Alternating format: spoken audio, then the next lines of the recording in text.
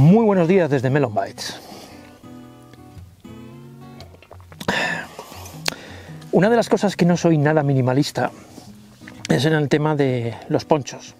Habréis visto ya varios vídeos relacionados con el tema de los ponchos, y es porque hace años estuve ante un cruce con dos caminos. Uno de ellos era llevar una buena chaqueta que transpirara un poco, pantalones de lluvia, una funda de mochila, una bolsa o una bolsa estanca dentro de la mochila. Y el otro camino era, aunque nada perfecto, para mí a la larga tuvo más ventajas, que era el de los ponchos.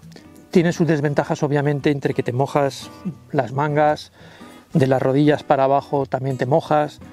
No es una protección excelente, tampoco es que no transpiran, pero para mí, para mi uso, las ventajas superaban con creces a las de una chaqueta y pantalón, etcétera, etcétera.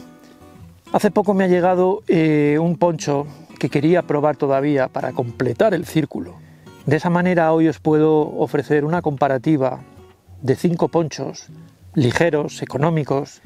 No voy a recomendar ninguno específicamente, o sí, no lo sé, pero quiero que veáis las diferencias por vosotros mismos.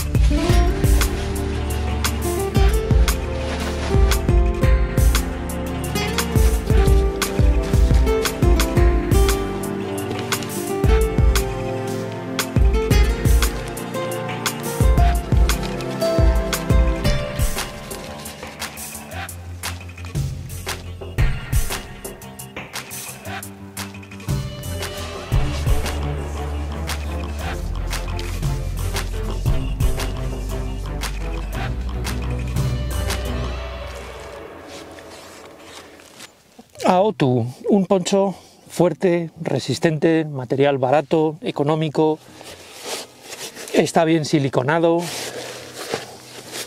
no te va a aguantar toda la vida, pero por el precio que tiene y el peso, tiene ojales que os pueden servir para hacer el refugio.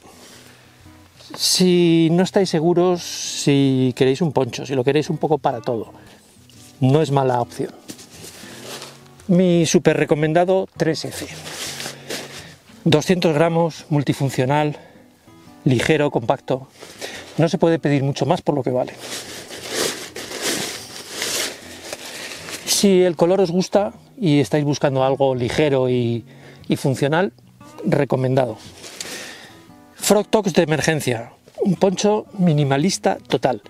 Un poncho, como su nombre indica, de emergencia, para un uso ocasional, en verano, en ocasiones donde no requieras algo de verdad sólido. No es un poncho que recomendase por la diferencia de precio con cualquiera de los otros, pero si queréis algo que no os enteréis que lleváis en la mochila o algo para un uso muy ocasional, puede ser una opción. Es muy ligero y es muy agradable de llevar, si no sopla. El ligero de Not, a ver, es otro de mis favoritos, por el peso, por el precio, por la multifuncionalidad. No esperéis nada súper sólido ni una cosa que os va a durar toda la vida, pero es el que llevo últimamente. Será el color, será el peso, será su conjunto. El Frog Tox, es difícil, ¿eh? Parece más una lona, un poncho excepcional para caminos sencillos, pistas, un camino de Santiago, una ruta larga bajo el agua, de verdad bajo el agua, que no vais a notar esa condensación pegada contra vuestro cuerpo, pero os va a aislar muy bien del agua. Inconvenientes, lógicamente, un poco el peso, el volumen, sobre todo el volumen, ¿no? Porque tiene el volumen de una chaqueta, no tiene puntos de anclaje, pero como digo, creo que si tuviera que hacer una ruta de varios días bajo el agua, lo haría con este. Los ponchos, aunque sea material preparado para el agua, son igual de delicados que cualquier prenda. Lo que quiero decir con ello es que ahora los he guardado, pero en cuanto llegue a casa no me queda otra que colgarlos hasta que se sequen. Si los guardas con humedad, tela. Que nos vemos en el próximo vídeo.